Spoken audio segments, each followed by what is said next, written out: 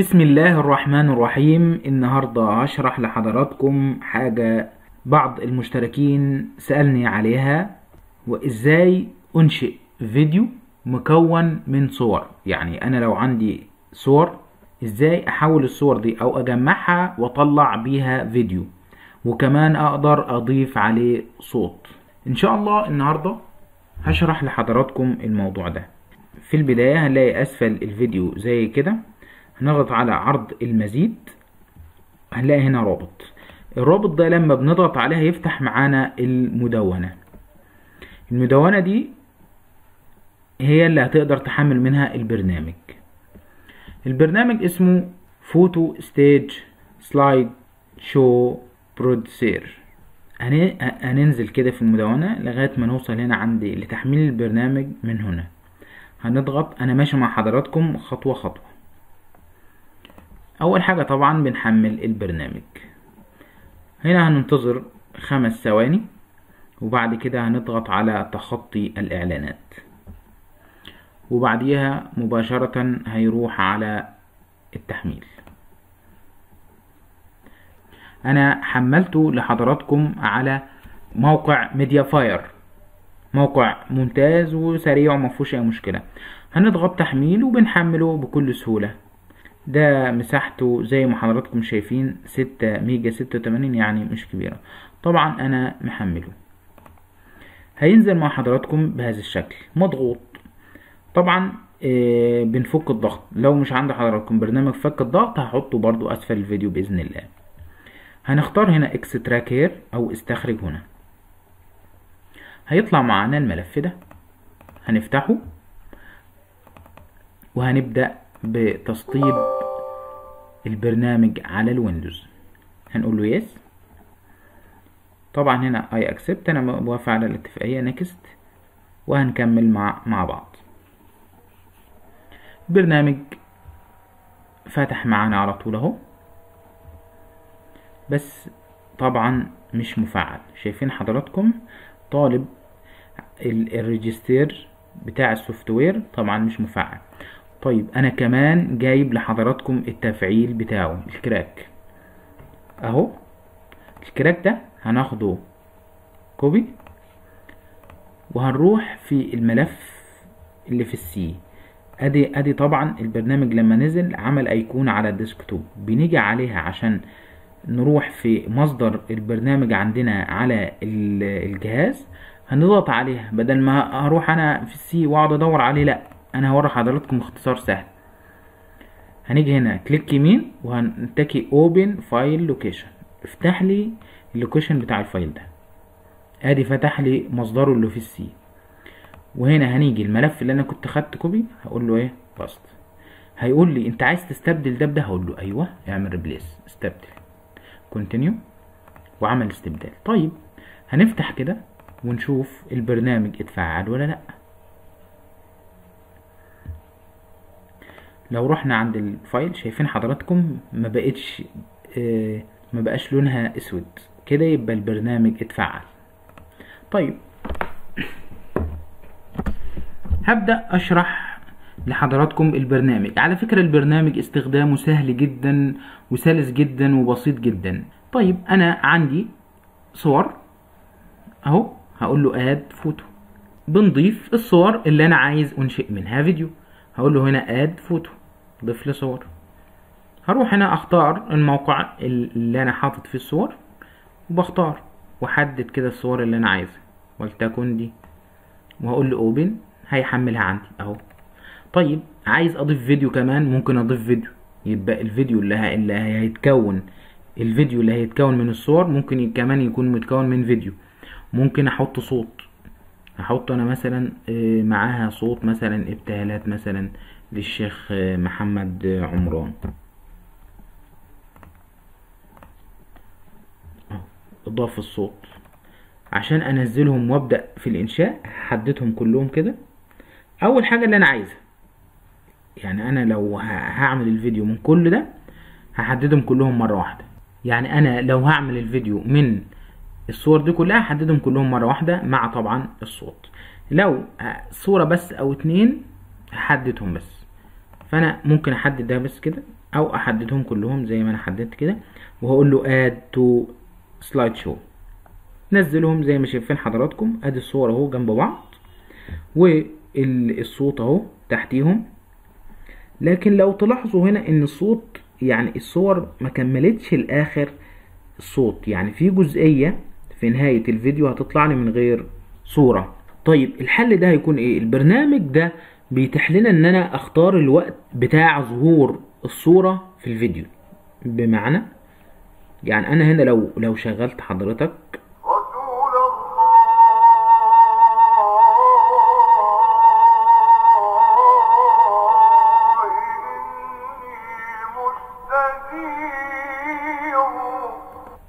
زي ما لاحظنا مع بعض ان الصورة بتاخد فترة قليلة في الظهور، كده معناه ان الصور هتخلص بسرعة قبل ما المقطع الصوتي يكون انتهى. طب حل الموضوع ده ايه؟ الحل بتاعه ان انا ازود فترة ظهور الصورة. بيكون ازاي؟ شايفين هنا حضراتكم عندي 3 هنا، بنضغط عليها تظهر عندنا الصورة. بيقول لي طيب انت عايزها تاخد مدة قد ايه؟ دي طبعا بتكون بالثواني، فانا لو عايزها دقيقة هكتب 60 وهقول له apply to all، يعني طبق لي على كل الصور بحيث كل صورة تاخد دقيقة. شايفين حضراتكم الصور بقت اكتر من مساحة الصوت. لما كل صورة تاخد دقيقة طبعا هو الصوت ده مساحته الصوت ده 6 دقايق اهو 33 ثانية. طيب انا عندي صورة 2 3 4 5 6 وكسور اللي هو 33 ثانية.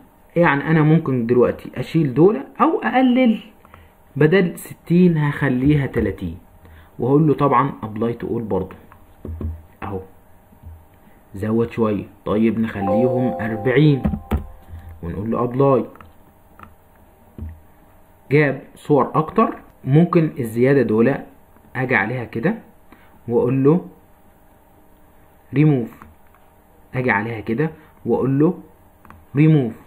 طيب انا اقدر اقدم واخر في الصور دي يعني انا مثلا لو عجباني الصورة دي عايزها تبقى اول واحدة، هاجي كده اضغط عليها واسحبها في البداية بقت اول صورة عندي.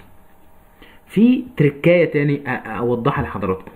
لما انا بشغل الصوت في طريقة الانتقال بين الصورة والصورة، في عندي اكتر من اختيار اللي هو ده السلايد والوقت بتاعته. يعني انا هنا لما ضغطت هنا فوق اهو هنا اظهر لي بيقول لي والله انت عايز طريقة تغيير الصورة للتانية، هل بتكون بالشكل ده ولا بالشكل ده ولا بالشكل ده؟ طبعا عندي اشكال كتيرة طبعا. طب مثلا انا لو هختار الشكل ده ونجرب كده نشوف هتبقى عاملة ازاي.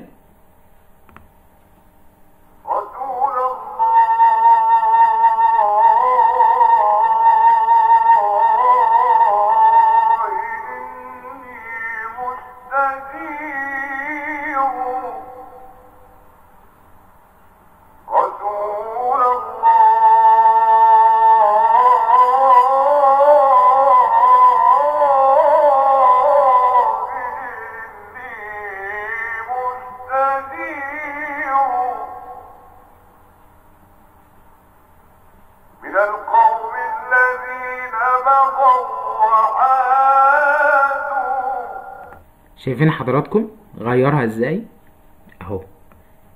شايفين من القوم الذين بغوا وعادوا. في تركاية تاني ان انا اقدر ازود الفترة بتاعة الانتقال او ظهور الصورة الشكل. شايفين هنا برضو هنيجي هنا عند الرقم بدل 5 مثلا هنكتبه 5، بدل 5 من 100 هنخليه 5 بس، وهنيجي هنا قبليها كده وهنشغل ونشوف من القوم الذين بغوا وعادوا. وبكده عرفنا تركاية تانية، وبكده بقينا نقدر نتحكم في الصورة ومدتها، ونتحكم كمان في الفاصل الشكل بتاعه، ومدته برضو. طيب انا دلوقتي خلصت ضفت الصور وضفت الصوت، عايز احفظ الكلام ده، احفظه ازاي؟ هنيجي هنا عند اكسبورت، هنضغط عليها، هيقول لي هنا اول حاجه هنا بيقول لي سيف تو هتحفظها فين؟ هقول له هنا براوز، انا هحفظها على الديسكتوب، وهقول له سيف لي ده على الديسكتوب. هنا عايزه يطلع بأن نظام، انا مثلا هطلعه بجودة HP.